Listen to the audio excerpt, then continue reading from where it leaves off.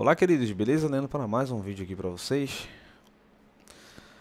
Desejando para vocês aí um bom começo de semana.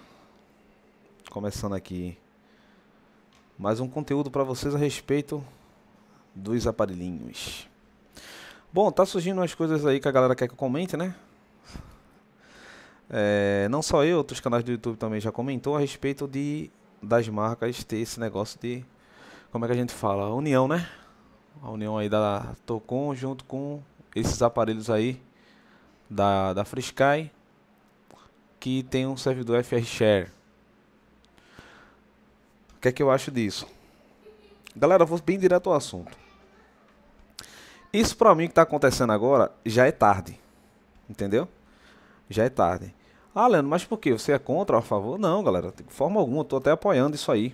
A união de marcas, entendeu? Porque só assim o sistema ele tem uma estabilidade maior. Para quem não sabe o que eu estou falando a respeito do servidor FR Share junto com o TSS-Ken. Para quem não sabe um pouco dessa história, eu vou contar para vocês na época.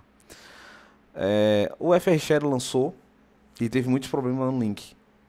Na época ele chegou a abrir o 67, foi o pioneiro a abrir o 67. Depois já o Alpha TX abriu o 67 junto, certo?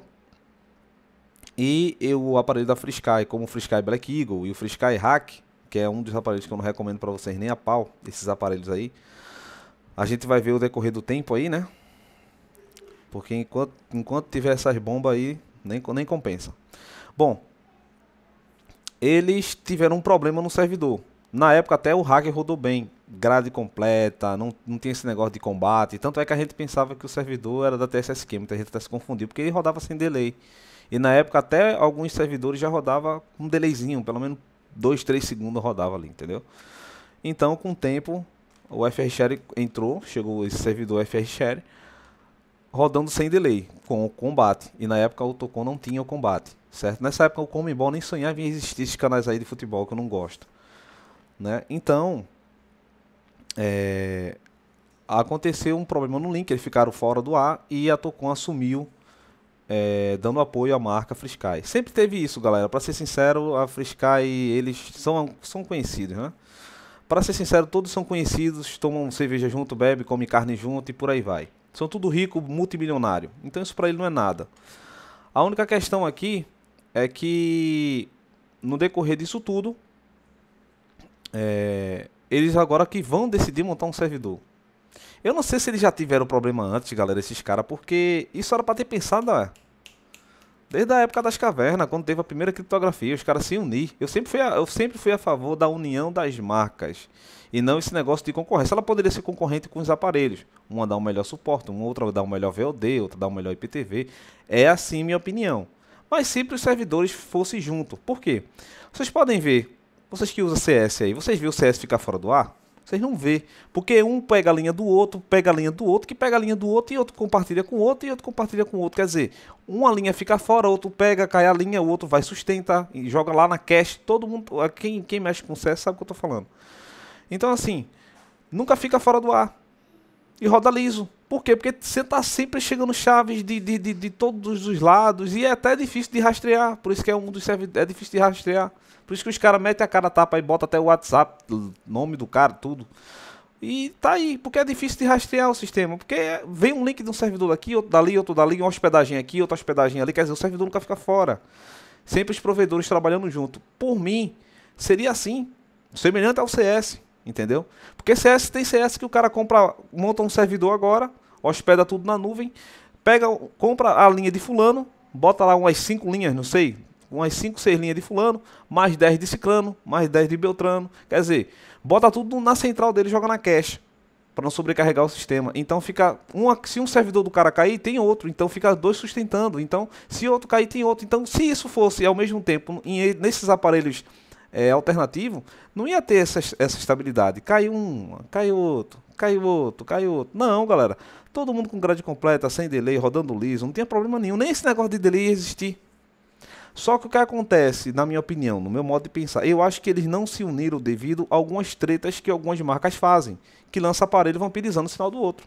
Eu acho que era para eles se juntarem aí e reforçar a segurança do sistema deles, juntos. entendeu? Mas existe esse negócio às vezes de concorrência, nem todo mundo também, como eu disse aqui, né? Não sei se eu falei, não tem como eu voltar agora, mas muita gente se conhece, não é todos que se conhecem, entendeu? Mas muita gente se conhece. E a união da TSS Ken com a Frisky, se isso acontecer, na TSS Ken com FR Share, né, o que eles vão colocar ali só mais, na minha opinião, são tudo que se restou do servidor FR Share na TSS Ken, como os aparelhos, entendeu? Coisa desse tipo, vai para reforçar os canais HDs, como reforçado no Comembol. Que para mim é como os usuários disseram, não vai servir para nada, porque os campeonatos vai ser tal dia de julho, parece. Entendeu? Por mim era para estar com o combate e com o globinho, entendeu? Mas vamos torcer para que isso aconteça. Na minha opinião, eu falo isso. Isso era para acontecer. Gechari junto com a gente tem gosto, tudo misturado. A gente tem gosto com TSS Ken, com Gechari, entendeu? Todo, NS Ken junto. Mas eu acho que eles têm algum problema interno, a qual a gente não sabe, ou desconhece, eu também desconheço, entendeu? Que não tem essa união realmente. A união só acontece quando tem um apagão. Aí pode ter certeza. Um descobre uma coisa, passa pro outro, que passa pro outro, e por aí vai. E eles se ajudam tecnicamente, entendeu? Mas, na minha humilde opinião, isso era para acontecer antes. A união disso aí. Se isso realmente acontecer entre a TSS Ken e a Frisky, né? Eu mesmo, na minha humilde opinião aqui, acho que as marcas deveriam seguir o exemplo. Vamos supor, tem lá o grupo TSS Ken e FR Share, certo? Beleza. Ficava Team Ghost com mais outro, Gechari com mais outro, entendeu?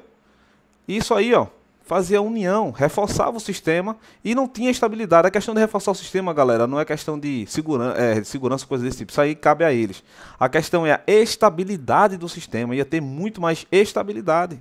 Porque tem gente que prefere, às vezes, optar pelo CS do que usar sistema de IKS ou SKS por causa de estabilidade. Você com CS você já sabe que liga e está funcionando.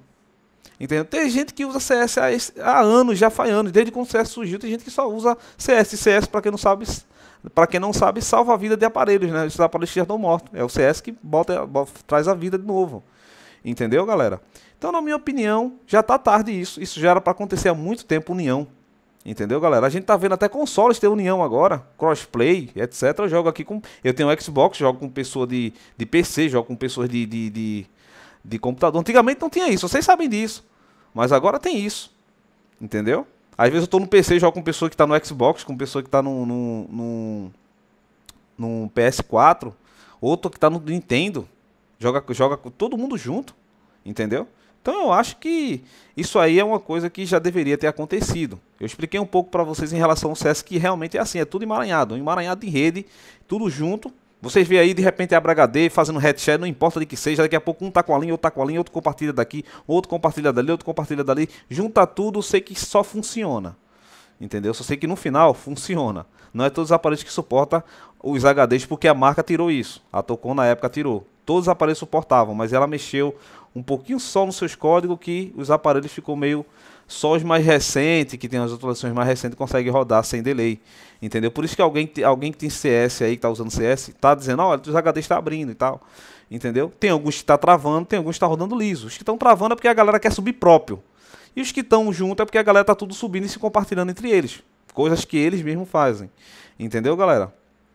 Então, é a minha opinião a respeito disso. Eu acho que as marcas já estão até tarde nisso. Eu acho que todas deveriam ser unidas. Tá certo? Poderia ter concorrência lá fora, mas unida em relação ao seu sistema. Bom, e você? O que é que você acha? Deixa aqui nos comentários, beleza? Compartilhe aqui que a gente vai interagindo. Vocês podem ver que eu converso com todos vocês, certo? Da melhor forma possível, que eu não posso atender todos. Já estamos chegando a 10 mil inscritos. Muito obrigado pela consideração aí. Já estamos com 9.400, 9.500. Muito obrigado a todos que estão se inscrevendo no nosso canal. Sejam todos bem-vindos. Essa é a minha opinião a respeito da União das Marcas, tá bom? Um forte abraço a todos, galera. Até o próximo vídeo.